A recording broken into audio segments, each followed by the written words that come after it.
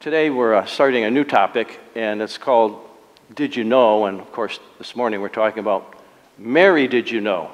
And so next week we'll be talking about Joseph, did you know? Christmas Eve, shepherds, did you know? And then on Christmas Day, hey, world, did you know? All right.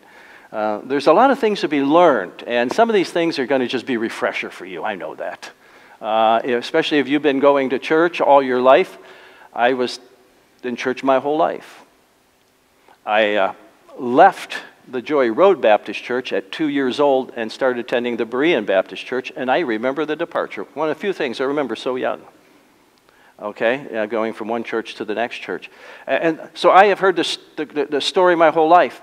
But for some, it's like a new thing for them. They weren't brought up in church, and it's like brand new to them. And so those of us who know the story, let's refresh our hearts. And those of you who it's new, I'm praying that God will bless your heart. The story begins with that God is a God of revelation. Now, revelation simply means that God makes known to man what man otherwise could not know.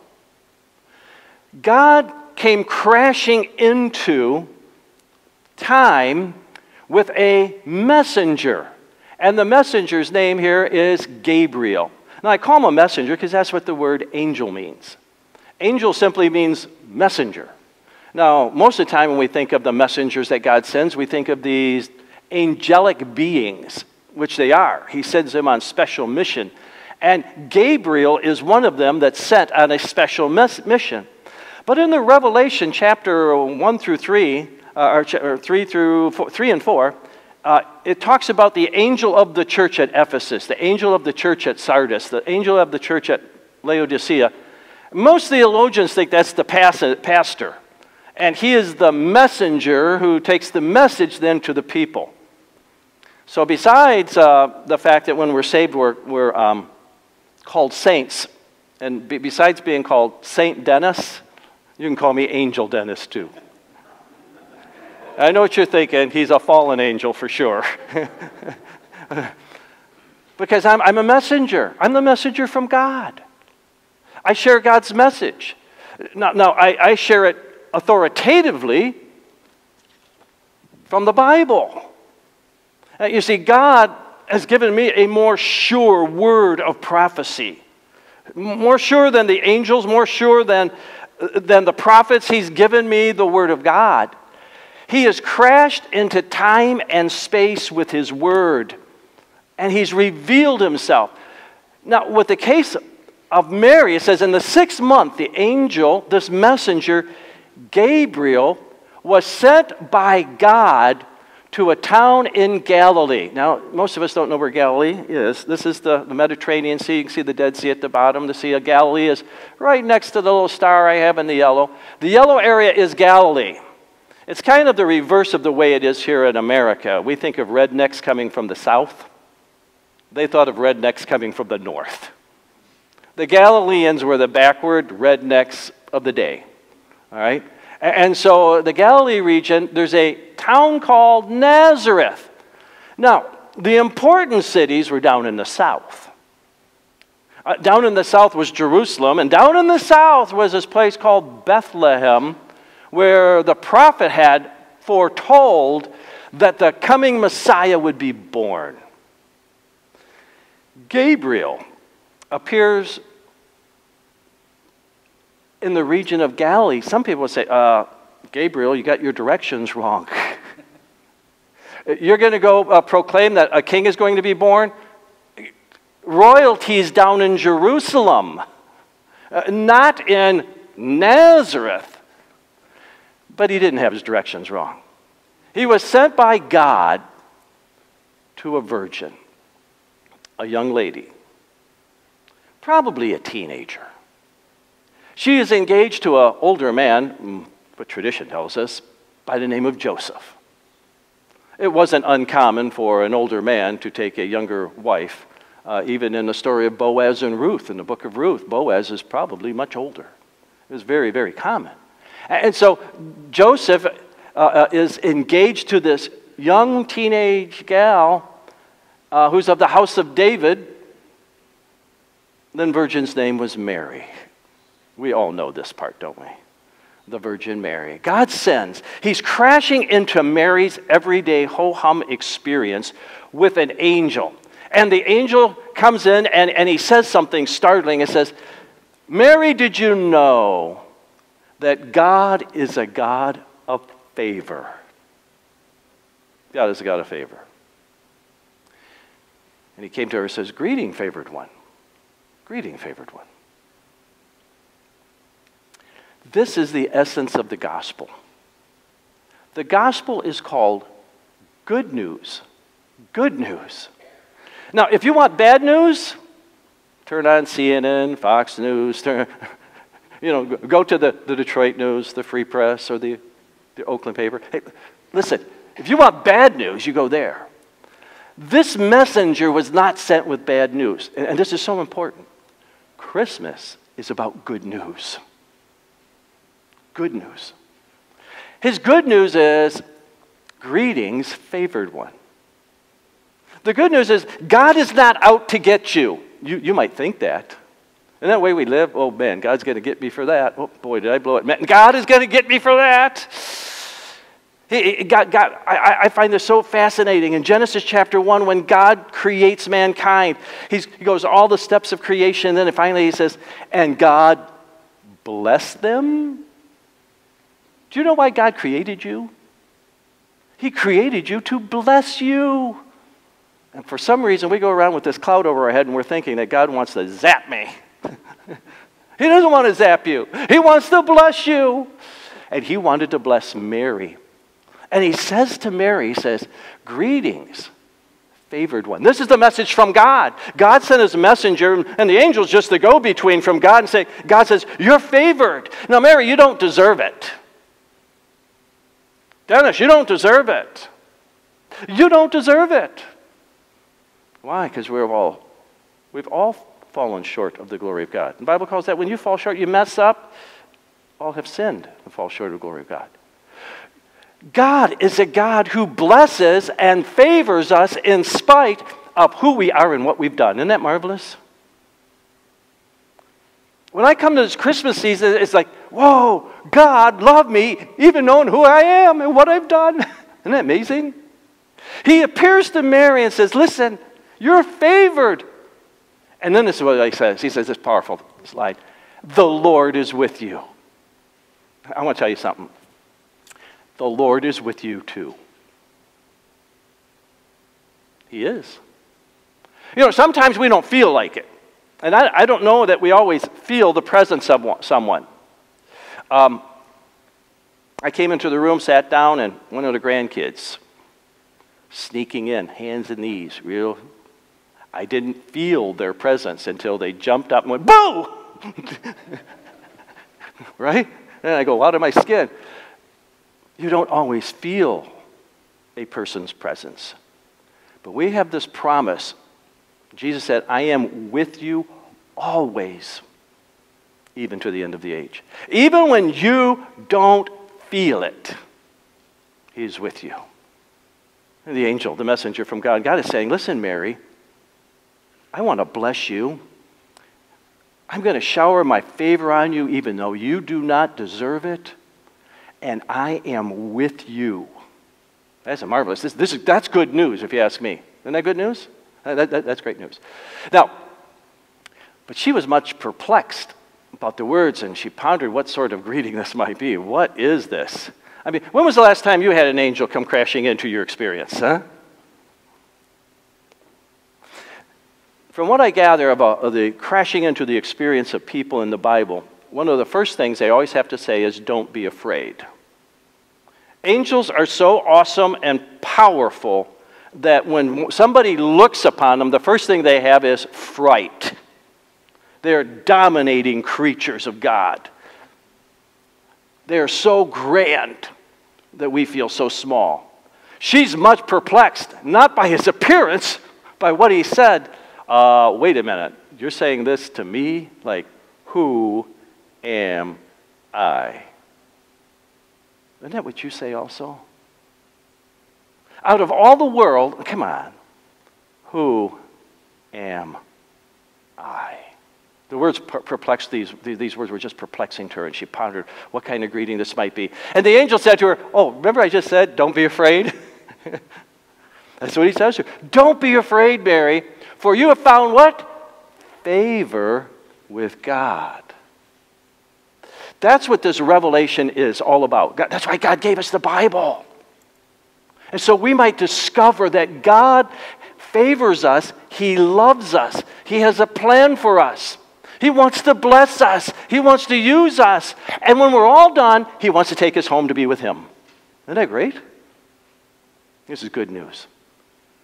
Hey, Mary, did you know that God is a God of revelation and that God is a God of favor? Hey, Mary, did you know that God is a God of miracles? God is a God of miracles. He says to her, and now you will conceive in your womb. You will conceive. There is going to be a conception that's going to take place. And notice what he says, in your womb.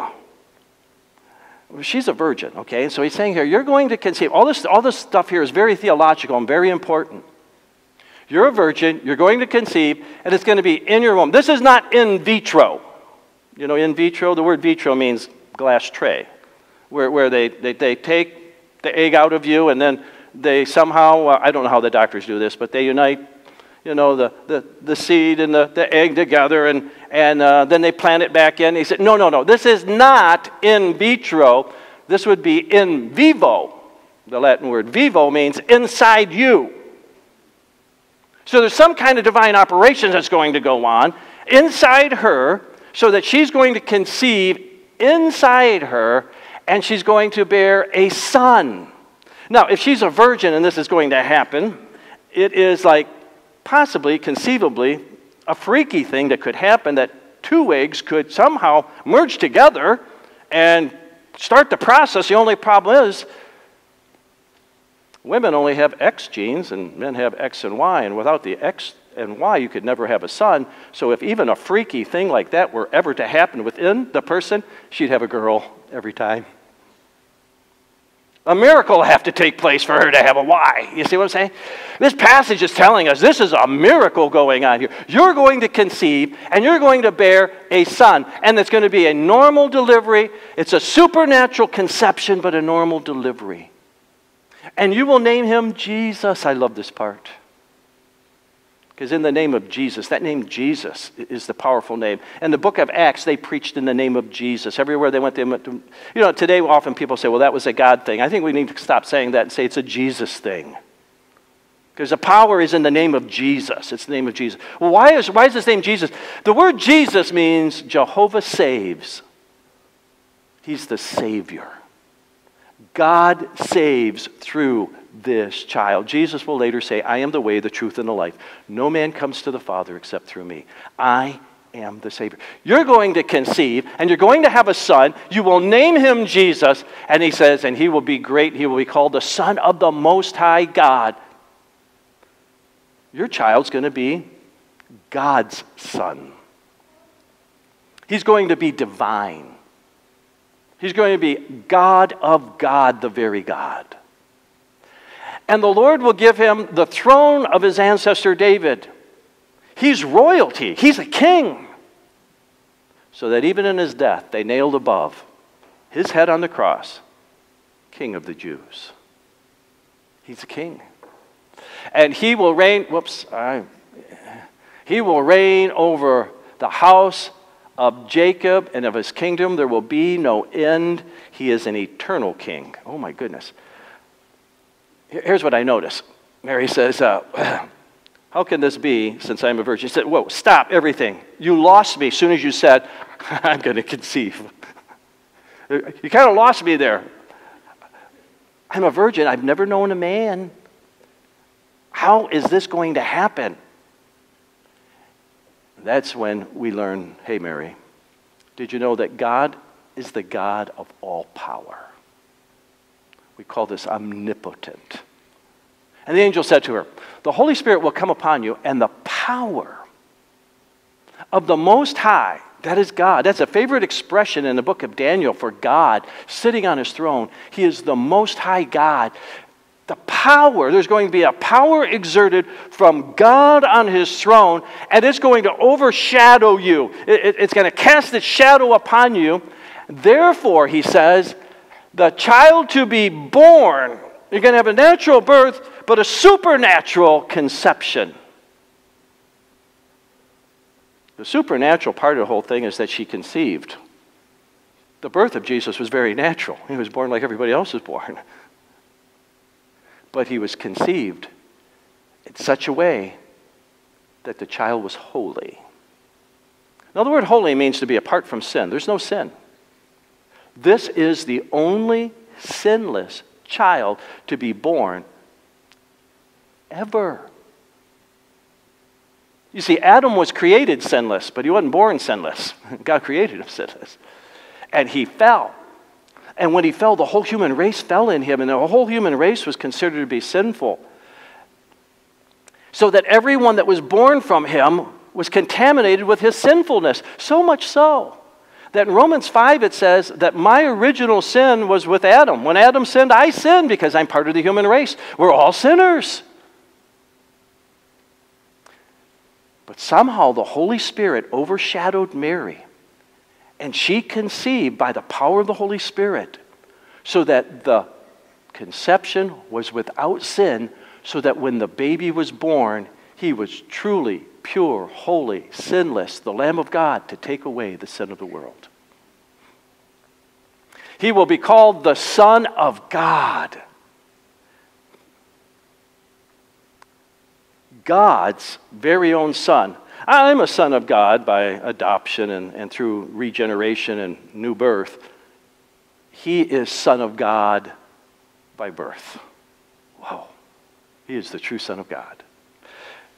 God, the second person of the eternal Trinity, joined with humanity so that he is the God-man. The person is God.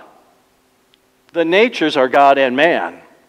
So that God is experiencing everything that I experience. Isn't that amazing? In the book of Acts, there's a little subtle expression where it says that God shed his blood. Acts chapter 20. Read through that passage, you'll find it. The antecedent of he shed his blood goes back to God. That union was so great that when Jesus died on the cross, God was experiencing our death, and God was dying for us. Those natures were so joined together that he took my place. This is unique, this is a miraculous thing. The power of Almighty God overcoming her. And he says, then he adds this, and he says, and now your relative Elizabeth in her old age. You see, she's old, and he says, she's also conceived, going to have a son, and his name's going to be John the Baptist. He's your cousin. And she's in her 6th month, for she was bearing. You see, God is the God of all power. He is the God, actually, who does the impossible. For with God, nothing shall be impossible. Nothing. Our God, you see, this is our hope. God is the God who does the impossible. I don't know what you're facing. I tend to put God in a box. And I kind of limit God as to what he will do. I don't want to pray too big, because what if he doesn't do this? It's like, I'm doubting that God can do this, right? So I put him in my little box. One time I did a drama. We had a drama team at the church, and we did a drama, and I said, I need a box. The guy came out with a box. I said, no, I need a bigger box. Another guy came out, and he had a bigger box. And I said, no, it was bigger than that. And another guy brought out a box. Okay, and it was a big box. Finally, a guy brings out a refrigerator box. Okay, and I said, no, and the guy finally says to me, what do you want to put in this box? I said, I want to put God in the box. You see, you can't put God in a box. All things are possible. You know what? I put him in the box. For nothing will be impossible with God. I'm the only one that limits God. I doubt what God can do. God is also the God of promise. Mary, did you know that? Oh, I think she did. Mary then said, "Here I am, servant of the Lord. Let it be with me according to your words." What you've said, I'm taking those as a promise. Do it. You're the God of promises. Here I am. Just do it. Just do it. She doesn't know what she's got in store by saying that. Even though she's favored and blessed and all of that, having Jesus as her son is going to bring upon her a lot of hardship. She's going to be accused of being unfaithful. She's going to be accused of having, Old King James, a bastard son, that Jesus wasn't a legitimate child. She's going to be shunned by her society, but she's blessed. You see, blessing doesn't always mean easy. You getting that? She's going to watch her son die on the cross. That's not easy, folks. But she is blessed above all women. She gave birth to the Savior who saves everyone from their sins. She stands there and says, "Let it be. I accept your promise. I accept the price tag that goes with it." Then the angel departed. Angel took off. She's on her own now. So what do we know? We just learned what Mary now knows, but what do we know? What do we know? We know that God is the God of revelation. He's still speaking today. He speaks through this book.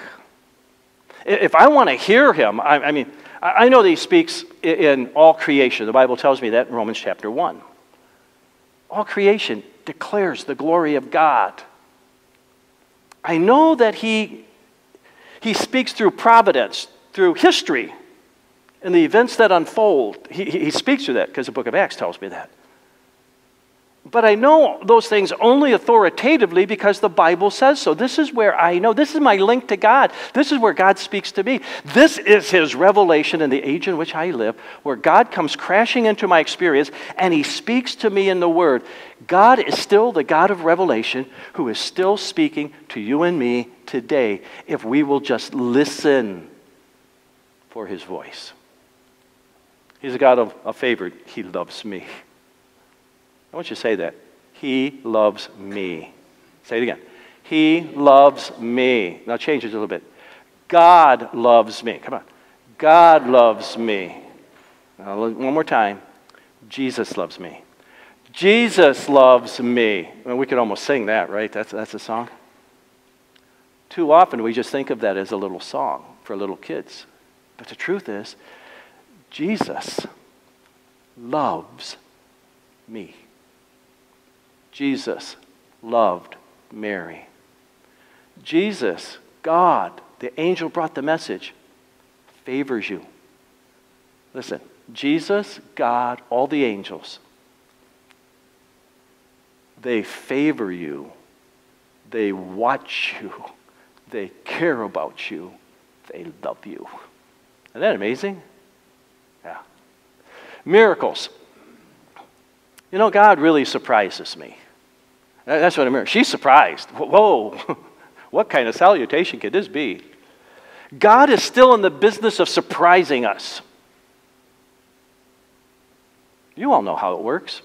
You pray, and then, God gives you the answer, and you go, whoa, I can't believe that happened. Well, initially, you doubted it. You prayed it kind of in a hopeful way, hoping it will happen, not really expecting it to happen. And then God does it, and boom, he really surprises you. He surprises us in all kinds of ways. In the book of Peter, it tells us that we're to entertain strangers because some have in the process of being hospitable and entertaining strangers, some have entertained angels unaware. The person you entertained was actually an angel. And I know that back from the book of Genesis. Abraham entertained some men who were actually turned out to be angels. Okay?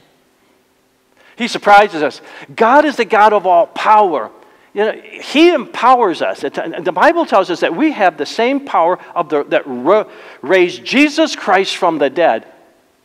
I don't know what you're facing, and you just say, you know what? I need God's strength. It's available. You just have to tap into it. You got to plug into it. You know, we have a Christmas tree in our living room now. We put it up this last week. And it's the artificial kind. All right? And so you put all the pieces together, and then the lights weren't on. Well, the lights don't come on until you plug it in. Right? And you can mess with those lights all day, but if you don't plug it in, listen, all power, our God is all powerful. You know why we're so weak? We're not plugged in.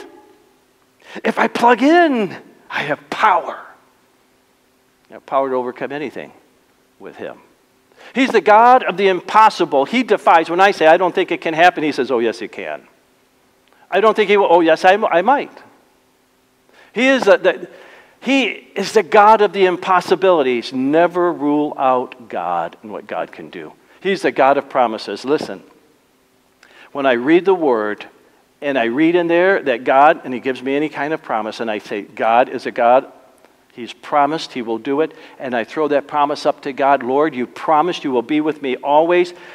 Help me sense your presence. He will. He will. He's a God who assures me. He assures me. What's our response? Well, I'm hoping that our response to Christmas, you know, what do we know? It will be just like Mary. Here I am, Lord.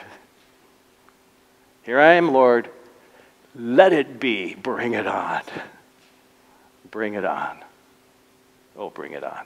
Let's pray. Father in heaven, we've come to learn about Advent and about our Savior, and we have. You are a God of revelation. You're a God of all power. Lord, you're a God that loves us and favors us. Lord, we've been learning these things, and some of these things we've known, and today we've reacquainted ourselves with them. Perhaps there's someone here who says, this is new to me. This is new for the first time. Jesus is the Savior. I want him as my Savior. I want to have a God who is all-powerful and to be able to tap into that power. Lord, if there's someone here today who says, I don't know Jesus like that. Right now in the quietness and the stillness of this moment, they would just pray and say, Lord, be my Savior and God. Take away my sins, for I believe in you, that you were born, you died, and you were buried, and you rose again to save me. Because you first loved me, Lord, I now love you back. Because you gave your life for me, Lord, I will now live my life for you. And I pray this in Jesus' name. Amen.